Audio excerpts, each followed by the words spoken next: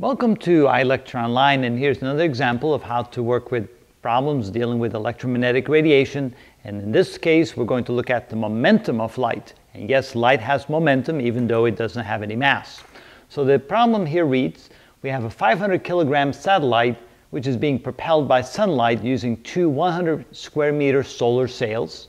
Starting from rest, how long would it take to reach a speed of 1 meter per second? Now, even though 1 meter per second is very fast, just think about it this way: the fuel is cheap, it's absolutely free, we're going to use sunlight. So here we have the two sails and the spaceship having a mass of 500 kilograms. Each sail has an area of 100 square meters, and the intensity of the sunlight coming in is 1361 watts per square meter, which is about the intensity of sunlight when it reaches the Earth. So we're going to need the equation for momentum. And we know that the dp dt, or I should say the dp dv, the change of momentum per unit volume, is equal to, let's say, 1 over mu sub naught times E times B times 1 over c squared. And you should recognize this portion right here as being the intensity of the light, so this can be written as the intensity of the light, also known as the magnitude of the Poynting vector, times 1 over c squared. If we now want to find the momentum contained within a certain amount of sunlight, we can write it as the dp is equal to the intensity times 1 over c squared times dv. And so now we have to just imagine a certain amount of volume of sunlight. And so if we imagine that sunlight came from a long ways off, from where the sun is, of course, and it's flying through space, or it's not really flying through space, it's moving through space, hitting these sails. And let's say that we take all the sunlight that will hit the sail in a 1 minute period. So let the time equal 1 minute. So how much sunlight will be hitting the sail? What would be the volume of the sunlight hitting the sail if we take the sunlight that would be hitting it in a period of 1 minute? Well, let's think of it this way. So here, imagine that this is the volume of the sunlight, and I'm having a little bit of trouble drawing this, so let me think about it. Let me just go like this. So here's the volume of the sunlight. There, that's a little bit better. There we go. And let's say that the length here, the length is equal to the velocity times the time. And then this is the cross-sectional area A. And of course, the cross-sectional area would have to be the same as the surface area of the sails. That would be 100 square meters. And the length would be the speed of light, which is 3 times 10 to the 8 meters per second. And for a time of 1 minute, which would be 60 seconds.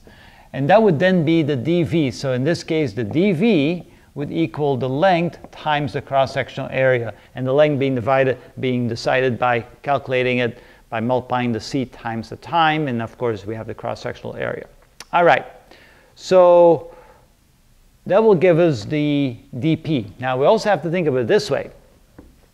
That in classical mechanics, we could say that the change in momentum, the dp, is equal to m times dv. So knowing the mass of the satellite, we can figure out the change in the velocity if we know how much momentum we're imparting upon it. And then to give it a little bit extra push, instead of just having the light hit the sails and stop at the sails, if we take the sails and give it a silvery surface so that the light will actually reflect back, then we accomplish twice the change in momentum. So that means we have to take this whole thing and multiply it times 2.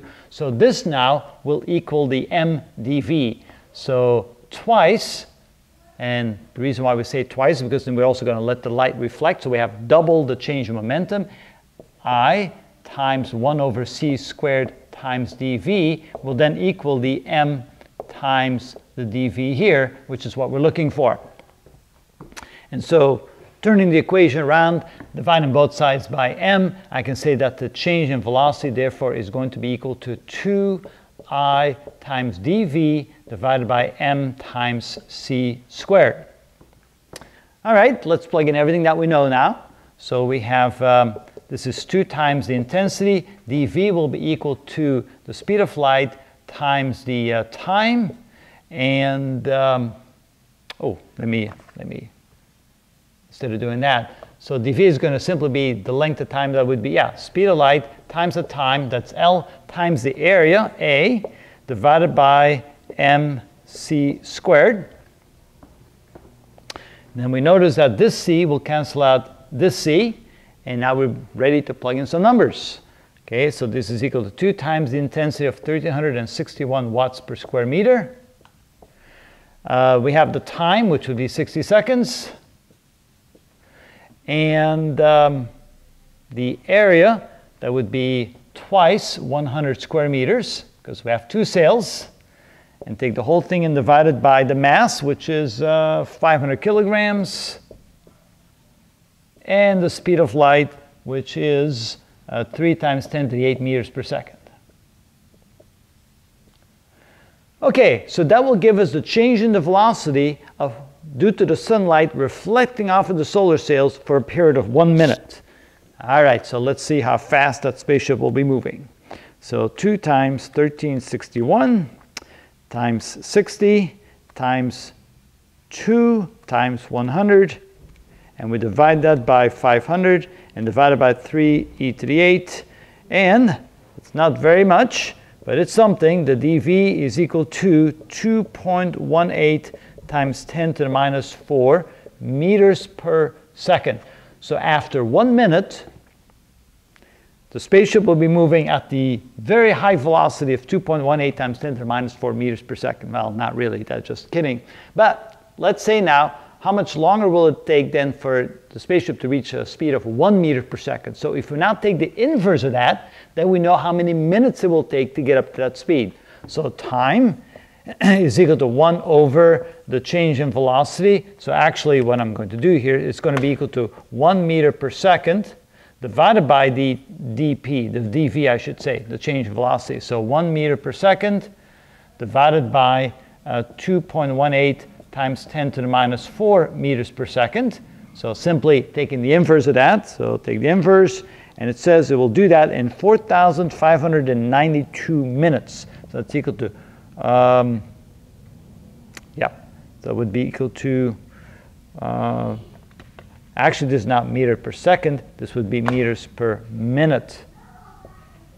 The dv is not meters per second. Well, I'm sorry, I'll take that back. It's meters per second, but it does that.